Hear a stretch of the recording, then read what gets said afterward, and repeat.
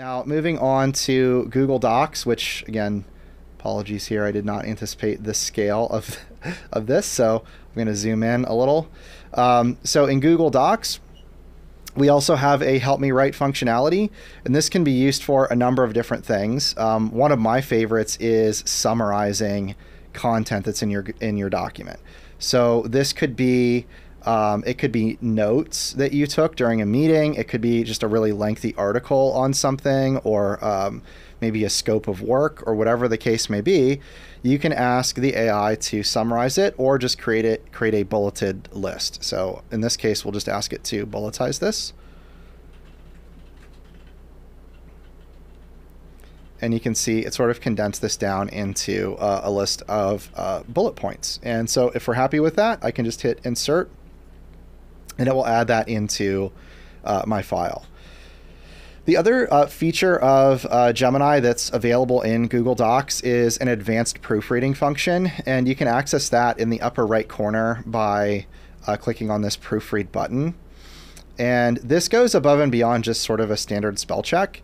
It's going to identify things like run-on sentences, repetitive wording, your voice, whether it's an active or passive voice. So it will actually provide some pretty insightful grammatical help when you're writing things. So this is great because in normal circumstances you might send your first draft to another human to review and try to catch these things, but using the help of the AI, you can get it to more like a let's say a 95% state before you actually send it to another person for review and markup.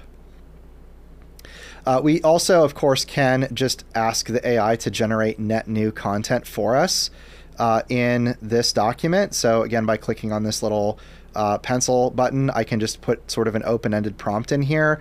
This is very similar to what the Gemini chat agent can do and the functionality in Gmail. So I'm not going to show an exact example of this just for the sake of time. But one thing that I will mention is that when you are making requests to the AI within a Google Doc, it will use any existing content in the Google Doc as contextual information. So oftentimes it's better to start with an existing file if you want to have it generate something about that file, right? So maybe we have a large document that details somebody that we want to hire, right? All of the qualifications, the salary range, things like that. Within that document, we could then go down to the bottom and ask the AI to generate, a job rec for that position, and it'll use that contextual information from the doc.